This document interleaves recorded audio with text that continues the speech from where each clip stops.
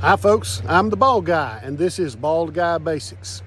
So you want to heat your home with firewood, but you live in an area where, if you're like us, we have a single housing lot here. It's less than an acre. I don't have firewood available to cut on my lot, and yet you see the firewood here goes on and on and on.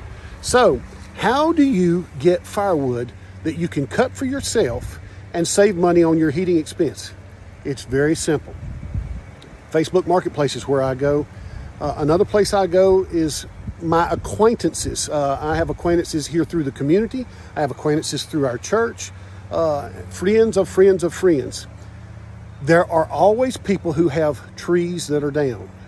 And if you let it be known that you're in search of wood and that you'll do the cutting, you will have a ready source of firewood simply by watching.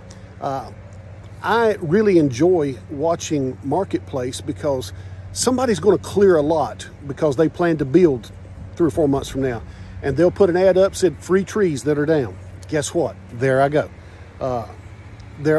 Storms are a great time for you because in the aftermath of storms, there are trees that are either damaged or blown over, and they need somebody to come take them away.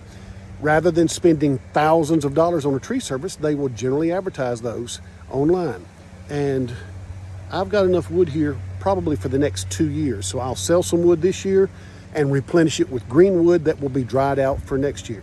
So simply learn to be aware, to connect with your community, and you'll find that it saves a tremendous amount. I remember one year when it snowed so deeply that our heat pump was basically buried.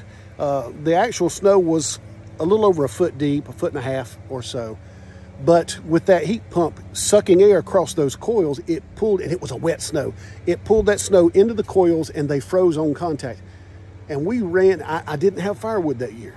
That month, the heating bill was about $400, 4 times our normal bill. Ever since then, I decided I'll not be without firewood.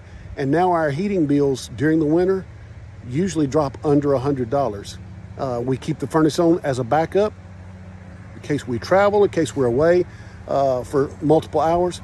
But simply by watching online, we're able to keep our home heated, and that more than offsets the cost of the work. And frankly, I enjoy the work.